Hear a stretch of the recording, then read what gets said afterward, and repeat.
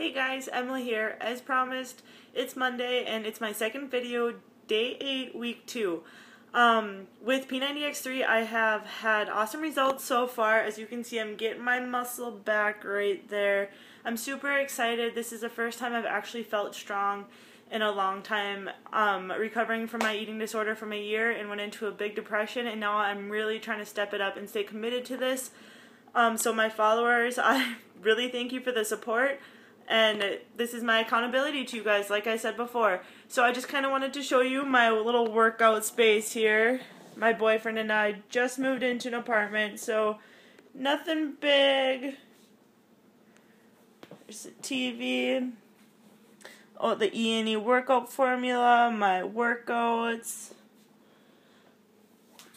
And as you can see, for my dumbbells, I only use these weights right here because I still have to invest in some dumbbells, but no excuses for this girl. So this is what I'm using for now. Over the past week, I did miss a couple days because I do work two different jobs, but I also have to coach myself and coach others. So I jumped back on it and I did 2 days worth of doubles, which was really nice because my boyfriend supports me also. Here's my little calendar up on the wall. As you can see, now you can. I have X's up here, and diet, it's kind of been on the nose. So I've been kind of anxious this past week because of my workouts, but there's no excuses. I can't let my anxiety and stuff take over, so I am ready for the next couple of weeks here to go.